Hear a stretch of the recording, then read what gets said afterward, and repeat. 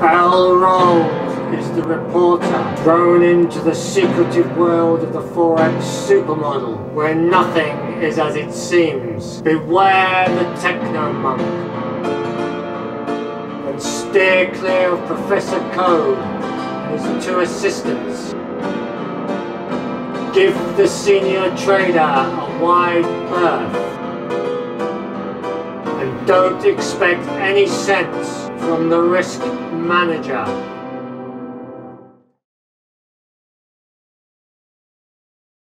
Hello, I'm Professor Code and this is the Forex Super Model weekly flow review for Monday the 5th of the 7th to Friday the 9th of the 7th 2021.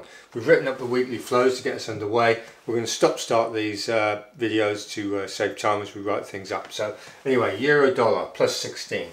So over that period, the 5th to the 9th, the euro dollar as an FX pair gained 16 points or pips. Euro yen minus 78, euro pound minus 41, pound dollar plus 73, pound yen minus 43, and dollar yen minus 82. If you feed that into the mix, then you get a positive opposed driver in the yen at plus 203. Front and back door flows mainly coming out the dollar at minus 171, out the euro at minus 103, and the pound was the positive rock at plus 71.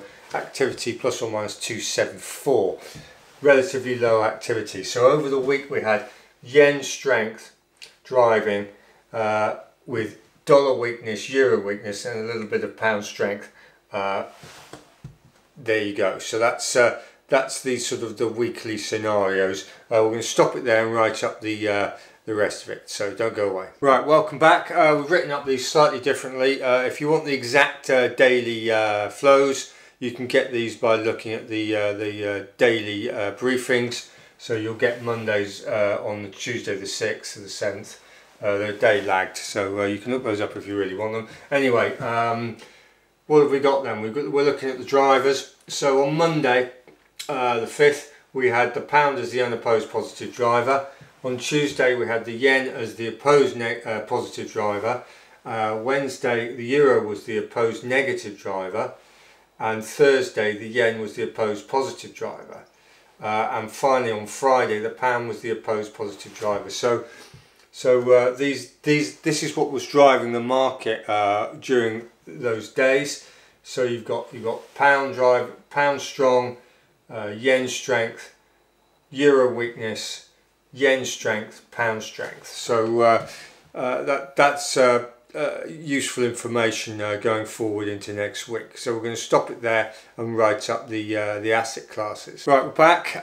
We've written up the asset classes, but before we do that, just remind you then of the weekly flows. Over the week then we had the yen as the opposed positive driver. Front and back door flows going into the dollar at minus 171.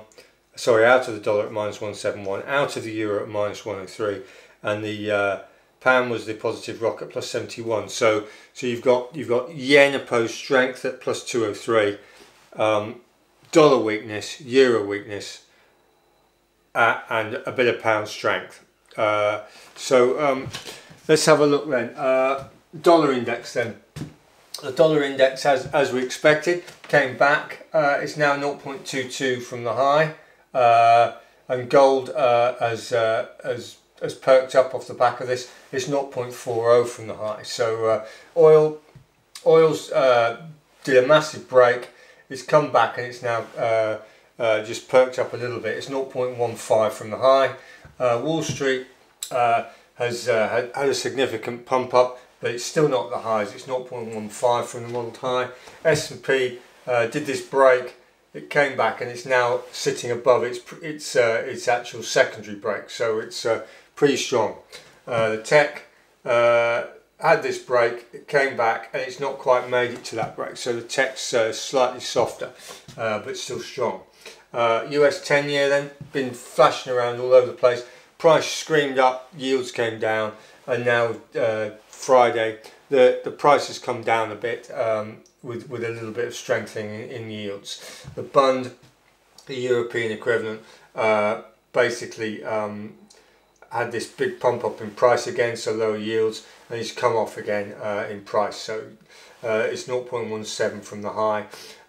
so that they've got a similar feel to it.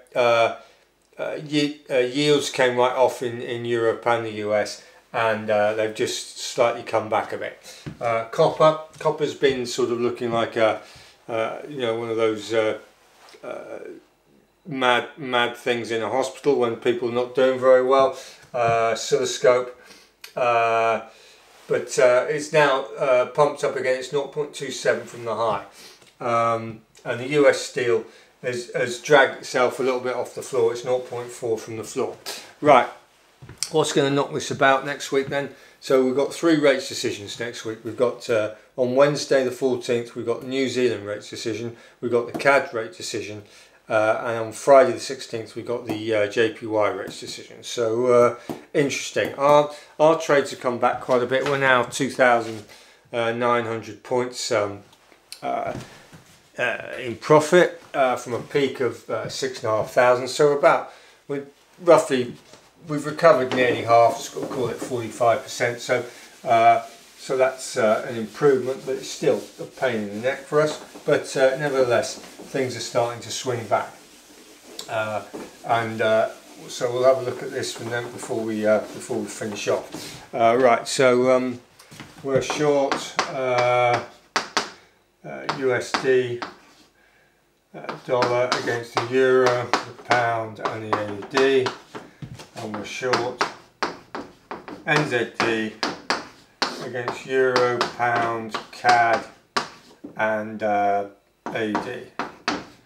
So bear in mind that we've got NZD rates decision, CAD rates decision, and JPY rates decision next week, and we're looking to scale on the AUD NZD long.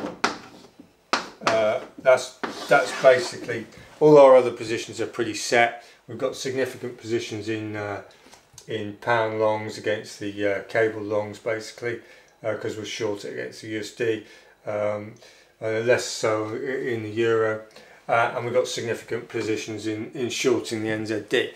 Right, so except we've had to bring the only one back was the AUD NZD long, due to it going permanently against us. So anyway, we're looking to ramp up bigger and make back any losses we made previously on that pair, so and some.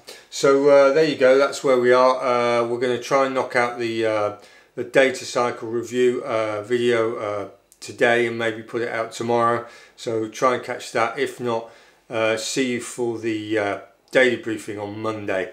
Thank you for watching.